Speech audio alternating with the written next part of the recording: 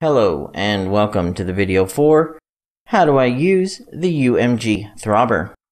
I've gone ahead and created a quick example here and I've dropped a Throbber into our scene. We'll go over the unique parameters for the Throbber, which is the appearance section here. You basically can control the number of pieces. Let me go ahead and set this to size to content so we can see the changes. We have the option of 1 through 25. And that will determine the number of images that are shown during your progress. We'll go ahead and set this to 10.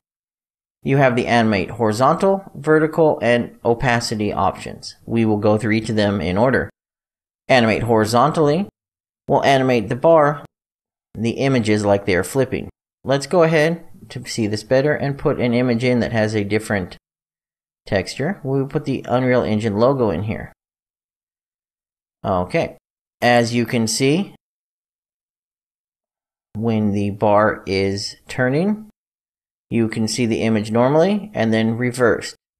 So if you're going to use an image that is not symmetrical, you need to be aware of that. It will look backwards when it is animating horizontally.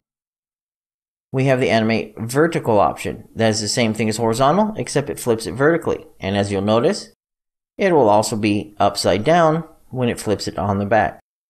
Then we have animate opacity, which basically throbs the bar from left to right, animating from a 0 to 1 in opacity. All three of them can be combined for a unique effect. If we go ahead and change our image size, this will determine the size of our image that is shown. So as you can see, we have a nice little Unreal Engine loading bar here. If you use something that's more uniform in size, like say a square, it will look a little bit better.